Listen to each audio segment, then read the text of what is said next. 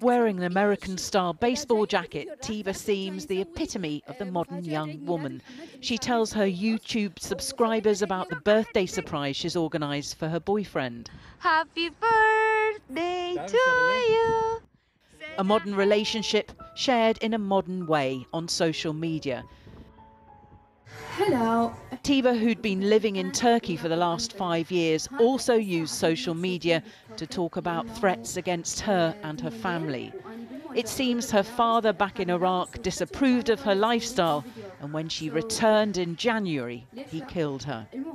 In a tweet, a spokesman for the Iraqi Interior Ministry confirmed Tiba al-Ali had sought help from the police. We were surprised to hear she'd been murdered by her father on the day we were supposed to meet with them again. He said the father had then handed himself in. Tiba Ali's murder is it's a horrific tragedy, and it must be investigated, and the perpetrator must be brought to justice. And you know, when I think about Tiba Ali's case, I wonder how many more Tiba Alis there are going to be. Because without adequate protection in place for Iraqi women and girls, these are the risks that they're facing every single day.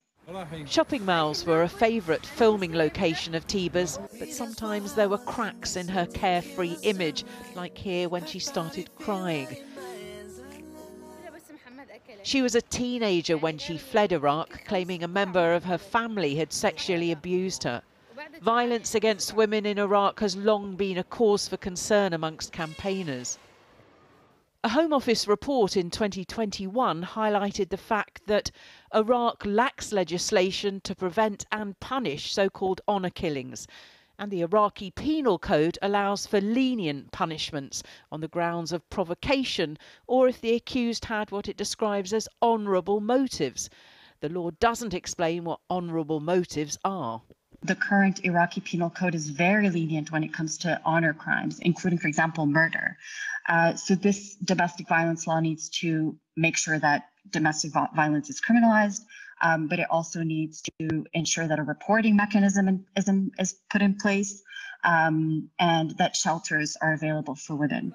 A draft domestic violence law was first introduced back in 2014, but widespread opposition from politicians has stalled progress. Happy birthday. Tiba had recently announced plans to marry her boyfriend. She'd got his name tattooed on her hand.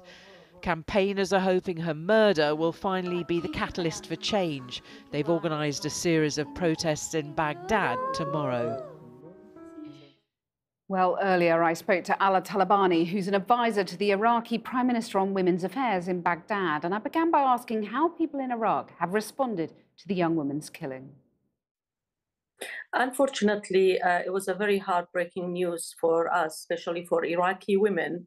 Although the honor killing is become common in Iraq, but the way or the case with Tiba was shocking for the youth, girl and boys in our society. Absolutely, it's not easy to talk about honor killing in Iraq, especially we've been trying for the last 10 years. As I was MP, trying hard to pass a law on domestic violence, and each time we were failed. Well, ironically, might this give new impetus to your attempts to pass that bill that you've been trying for so long? Might it succeed this time? You might see off opposition from some of the religious groups who opposed it last time. Well, if we look at the Iraqi social media, because everybody is now looking at social medias in such cases, you have negative side and positive side of it.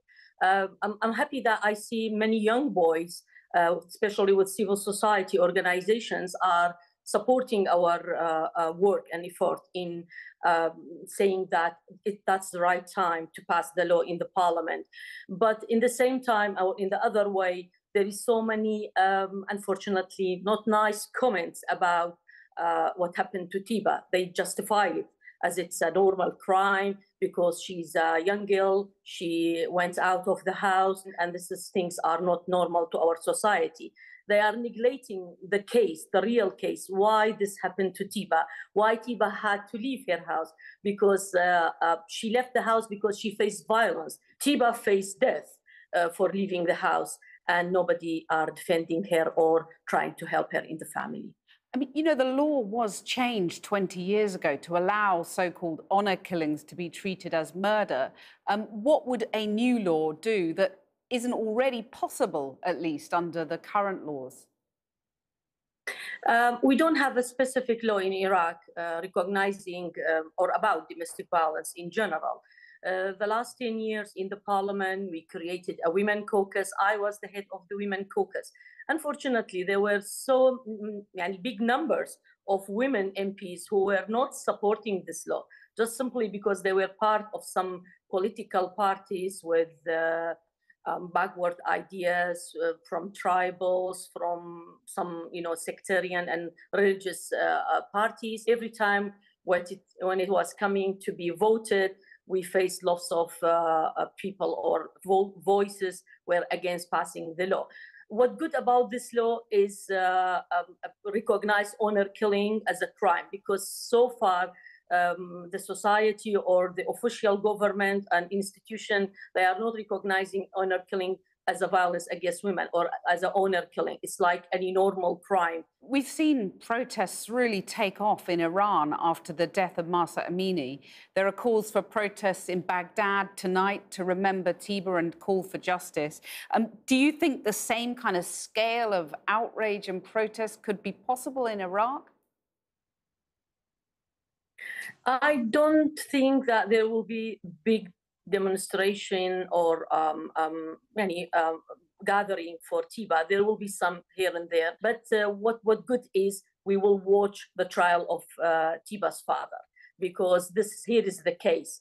Like, if we need law to combat violence against women, and especially honor killing, and to address honor killing, not to leave it and to be ashamed to talk about it and to be hide from the society and not to report honor killing case in Iraq.